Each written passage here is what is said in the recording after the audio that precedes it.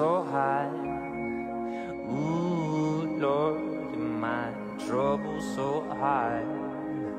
Don't nobody know my trouble but God. Don't nobody know my trouble but God. Ooh, Lord, my trouble so high. Ooh, Lord, my trouble so high. Don't nobody know my trouble but God. Don't nobody know. Hola, ¿qué tal? Bienvenidos a Fugamundy Experience. Este vídeo en particular es una aproximación al videojuego de Stranding. Va a ser una serie de vídeos, del cual la secuela próxima probablemente no trate sobre el mismo videofilm que va a estar subido. Suena muy viejo, no importa, ok, bien. ¿Qué decirte? Nada, simplemente eso. A lo largo, luego del canal, probablemente encuentres una descripción final donde me presento un poco más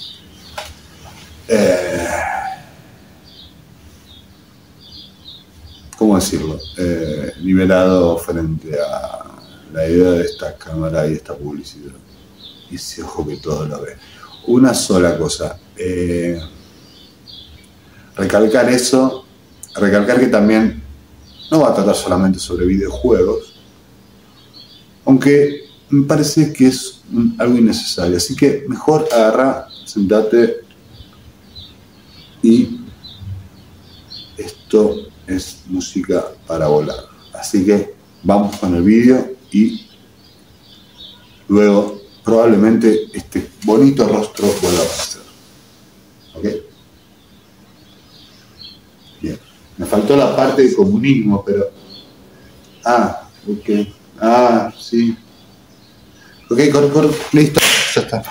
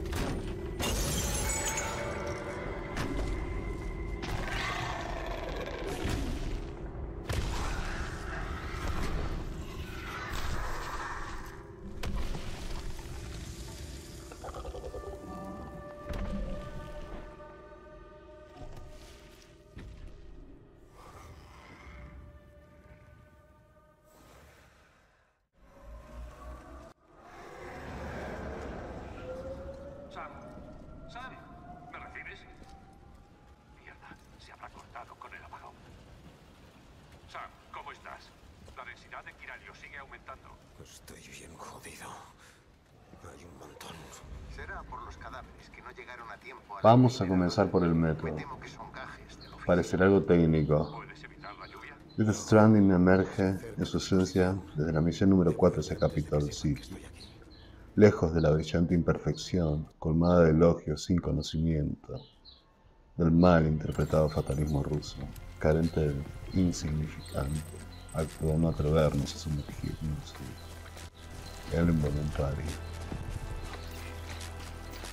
Un sentimiento oceánico, en la oda de la experiencia real de esta existencia consagrada a habitar un espacio sin sentido, pertenencia, pero con sentimiento de pertenecer, como toda expresión que se suicida todos los días, a sí misma, en su oblación, en las ganas de romperte un cuenco por la cabeza o esperar encontrar el motor del tiempo a cambio de papel higiénico.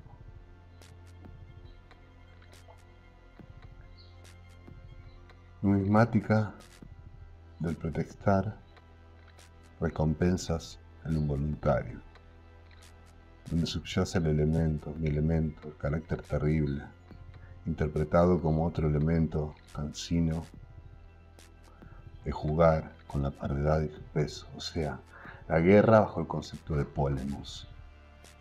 Destructor, espairos, que es un concepto que alguna vez fue filosófico y primigenio. Y en medio de esta tormenta pedante, solamente se encuentra un amor encallado, esta asfixia que rasguña por dentro, y su varamiento por la muerte y la pérdida de todo sentido, de referencia, pertenencia. En The Stranding radica la plena ejecución de desactivar una bomba inminente del deseo para enfrentarnos a su verdadero antagonista, el sacrificio de la intención frente al gozo insaciable de la necesidad.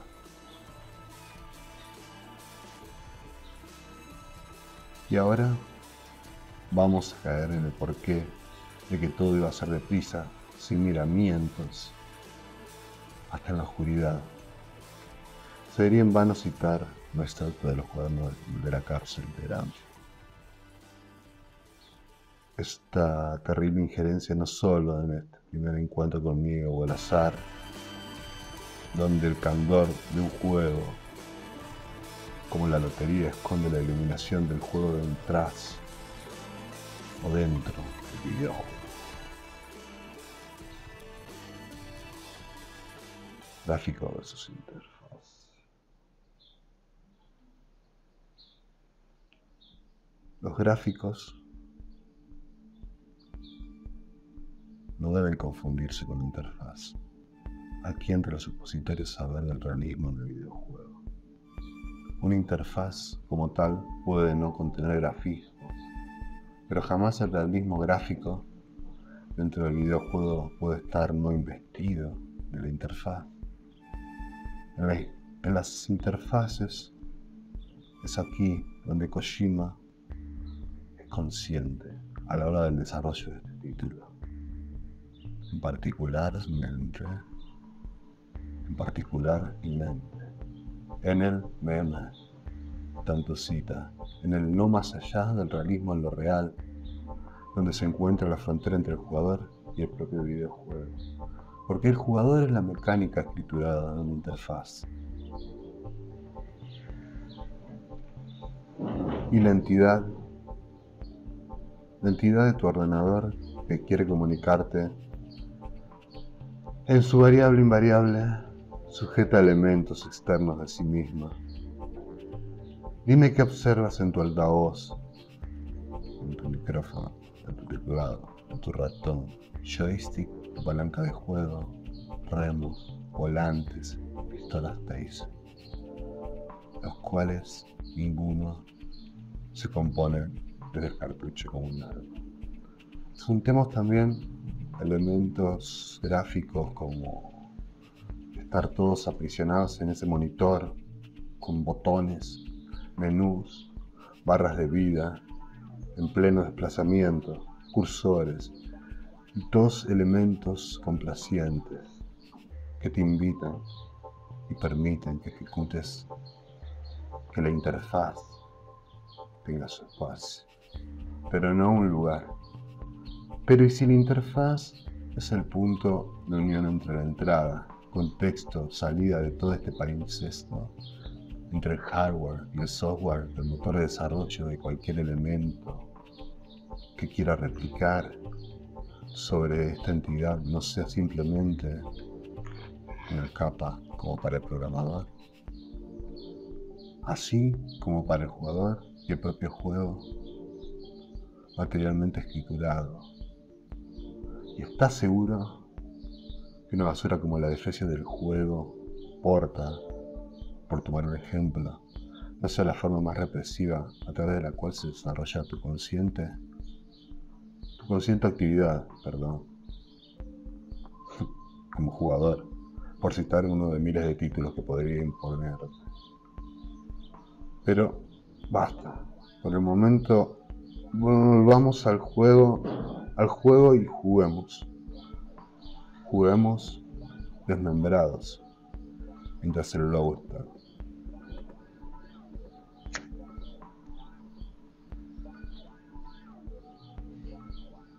Jugamos con el debido cuidado de tomar el arte de la no conmoción, no como acto de indiferencia.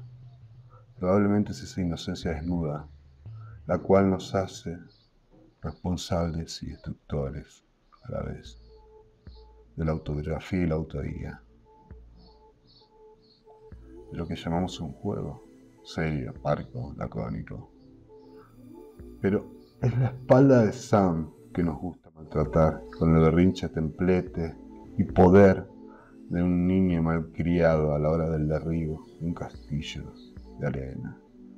Avanzamos por un terreno sin espacio, derribado por el lugar, y pertenencia vacía. La alarma cenótica, siempre constante de Bibi, ¿no es acaso la amenaza constantemente ensordecedora del hecho de que estamos solos frente a la tristeza del paisaje y su lluvia? ¿De que podrías sostener la mirada tuya frente al espejo sin mentirte alguna vez? El petróleo y las bombas hemáticas que todos tenemos como remedio frente a este varamiento de la muerte. Pero no nos engañemos, no. Esto no es un residente del mal, como el cuco de Stranger Things o esa serie alemana de viajes en el tiempo y todas esas basofias de Back to the Past. Siempre todo Back to the Past, pero todo tiempo por pasado nunca fue mejor. No es nunca fue mejor. Aquí no existe cooperativismo de nada. Estamos hablando por dentro todo el momento. Hablemos de los EUGAs, por favor, hablemos de los EUGAs, no como fantasmas de implosiones de Quiralio en un mar de llanto de carbono basáltico. Los entes varados, como un garabato, sin meditar, bajo un pincel sumido, bajo una fina celda de aberraciones aprisionadas bajo el mismo muladar.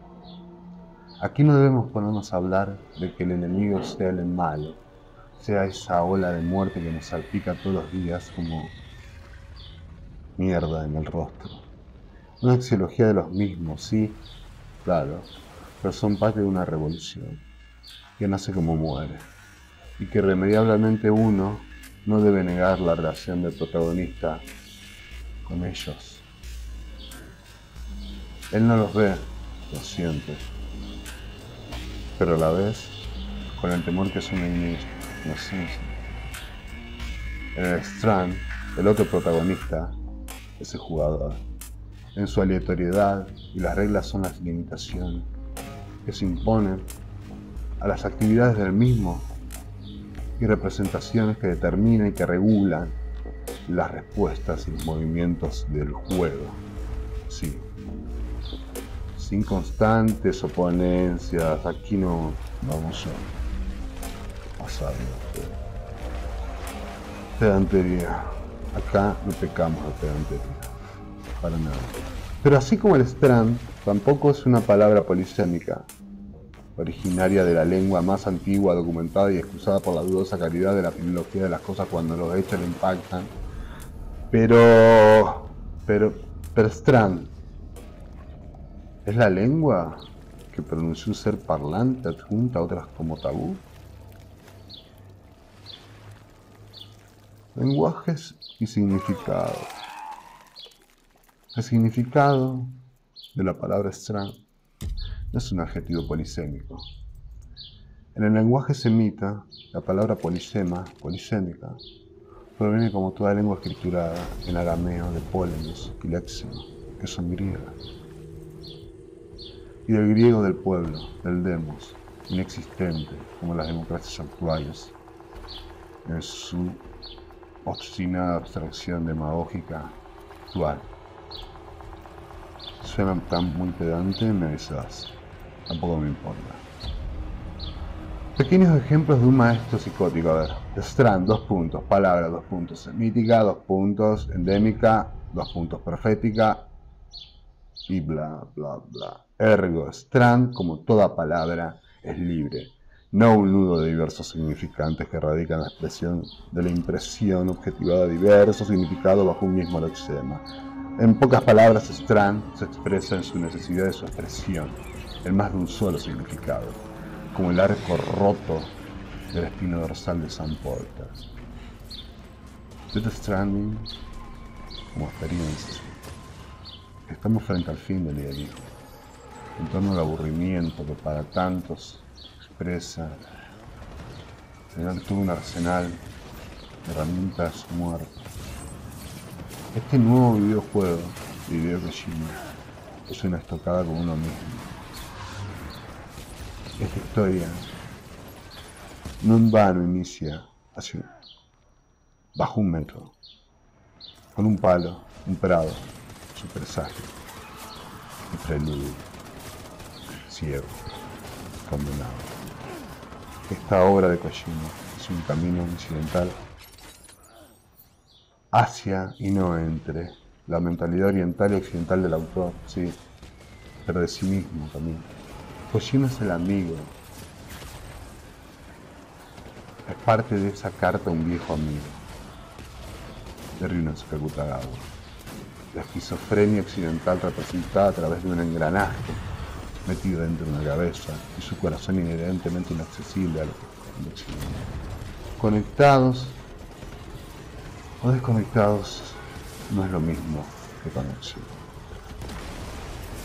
Tanto Kojima como Kobo Abe o Utagawa no son vagas. Pero ¿quién habita el mundo luego del Death Stranding? Un diablo en la mitología occidental, donde la sabiduría deviene de un lugar donde Zeus se raja pedos en un Olimpo junto al portador del fuego. Sí, el inicio de la humanidad fue también un porteador, como lo pronuncian más. Bajo palabras como hilarantes, como quien esté arañando su propio aliento. Sam, el portador, puede ser absolutamente maltratado por el jugador. Al menos allí radica la semilla diabólica que nos cause placer. Más bien placer es mucho, digamos goce. En cierto modo, quien no es idiota, repleto de peso en la espalda, jadeando, sufriendo, viviendo vidas energéticas estúpidas, sin siquiera haberse atrevido a tomar conciencia de nuestro intento de cuidar nuestro propio culo y el de los demás. O sea, hacer de nuestro culo un metaculo, bajo el velo de meditar en nuestra propia cobardía, de no aceptar nuestro corazón femenino y occidental. La ley y la convivencia. Y seréis como Dios, nos dijo Japón o la serpiente. Allí donde las pecadoras de perlas eran incapaces de concebir el terror de una implosión, donde el palo y el diablo habitaban, bajo el amparo de la ley, es lo que nos hace convivir juntos. Y en este mundo, la única ciencia real, la mancomunidad de uno para con el otro no radica en utopías diacríticas. No, la ley que no lo es, la normativa, solamente se quiebra solamente y únicamente, por desgracia, en los periodos más repugnantes, en la guerra sucia, bajo este peligroso demonio donde habita la naturaleza, en la guerra sangrienta, ahí es donde se quiebra la ley, en ese monstruo, en ese mamífero bajo la lluvia del último samurái. Stranding no es la muerte varada, Stranding es varamiento de la muerte, no está el agua podrida. La líquida y espesa cronología del juego quedará a disposición en el siguiente diagrama, probablemente que no será episódico.